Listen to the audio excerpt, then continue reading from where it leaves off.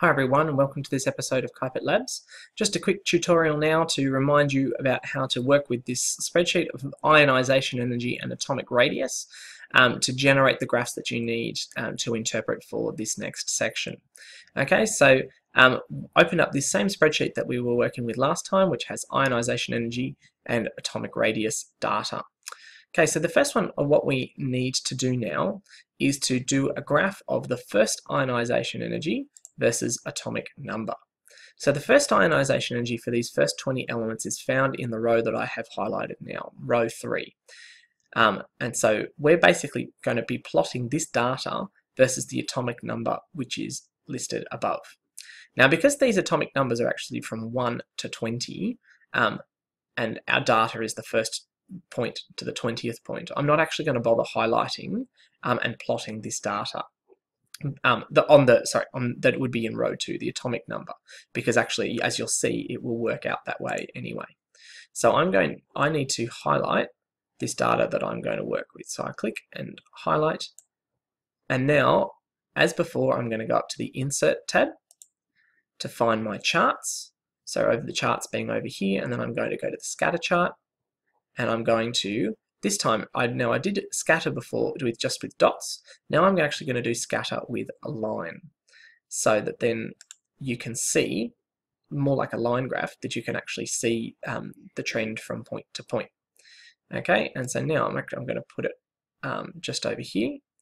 And now what I want to do is I want to actually put a bit more information on this graph, on this chart. So I'm going to give it the chart title, so thinking about my two variables, so I've got first ionization energy versus atomic number. Okay, those are the two things that my graph is trying to demonstrate. And now I don't have any labels for my axes. So I can go up to chart design, and I can go add chart element. And so I've got axes, I've got axis titles. Okay, I've got a chart title, I've got all sorts of bits and pieces I can add, depending on what it is that I'm actually trying to show.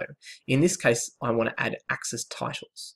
So I'm going to add a horizontal one, and I'm going to add a primary vertical one. Now, as you can see that neither of these actually is the title that I want it to be, so I have to double click on it, highlight the text that's in it, and then change it. So this is atomic number, which we abbreviate as Z. And then here I've got first ionization energy, and it's in units of electron volts, which is a lowercase e and then an uppercase V. Okay, and so now you have a graph. If I bring it down under here, that now we have a graph that we can work with. Now the thing, just as a little tip that I can show you, that we can see that we've got this whole area from 20 to 25, which is not actually showing anything at the moment. So I can adjust this scale so that it just shows from 1 to 20, or I'll keep it from 0. And so I can double click on the scale, and then it's got axis options that come up over here. Okay, so it says that it goes from 0 to 25, and then this is the kind of the major units for my grid line. So I'm going to change this 25 to 20, and then I'll hit enter, and then you can see that my scale has readjusted. And that's all there is to it. Okay, now I can resize this if I want to a little bit to help me to see out the different kind of trends. And so, yeah, so this is first ionization versus atomic number. Okay, now I can do the same sort of thing with my atomic radius data. Okay, so this is a lot simpler because it's only one measurement for each element. But just as before, I'm going to highlight that data, go insert, scatter with a line. Ooh, doesn't it look pretty already? Okay, and so now I can do all the same things. All the same sort of features that I needed to adjust before. So chart design, actually, and I think even, yep, I can actually even hover over this plus button and it can add an element. I can put in axis titles, and there you go. In one moment, it's put in both things.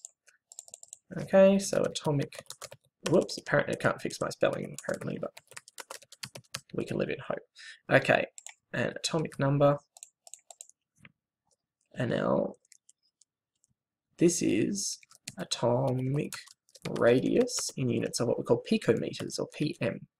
So which is, pico is 10 to the minus 12 meters. Okay, so we're talking very, very small here. And just as before, I can edit my scale to show just to 20.